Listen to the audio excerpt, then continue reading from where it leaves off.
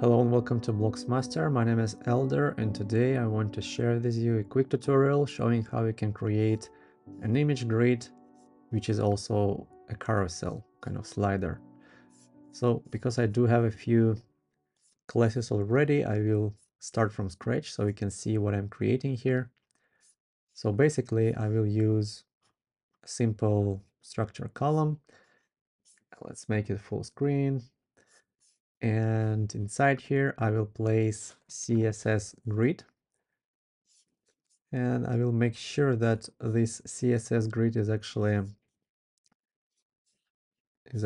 inside a div container. So I will place the div first, and then I will drag the CSS grid inside like that. I will explain why in a second. First, let's create some kind of structure for our grid. So let's have 4x4 grid, and we had one big image on the top left and one big image on the bottom right. So basically, first of all, I want to add some square image. So I have some square image here on my computer, and I will copy this a bunch of times. I don't think I need it like 20 or whatever, like 16 times, because well, this one will be occupying 4 spots. But anyway, let's try that. Right away, I will make it a little bit smaller so you can see it like that, 10 width. Okay, so let's add a couple of classes to the big images we want to have. So the first one, I will add a top left, and I will quickly create some, make it bigger. So this is a grid item, so let's start at 1 and end at 3, for example. 4 will be like that, 2 will be, it is basically 1. 3 or 4, whatever you're going for, so I think 3 will be fine. And when it comes to row as well, we will start from 1 to 3, so it is kind of symmetrical like that. So like this, and then we will have, well, let's say this one, maybe another one, but let's add another one and type bottom right.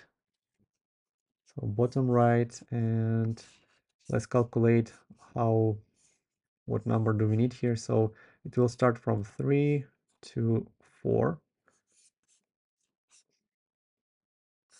And for row it will be from 3 to 4. So let's start from 4, from 3 to 5. And this one as well will be 3 to 5. Yeah, because, well, the third one is actually 4. So something like that. I think this is exactly what I wanted.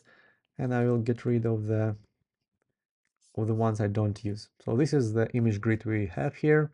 If we preview it, it is exactly like we wanted to see. And you can optimize it, of course, make it a little bit different on mobile. I will just optimize the amount of padding we have. So I think 20 is fine for the big breakpoint. And here, maybe let's make it 15. You can always open the class itself and change it like that for both the column and row. For smaller breakpoints, let's make it 10 and 10.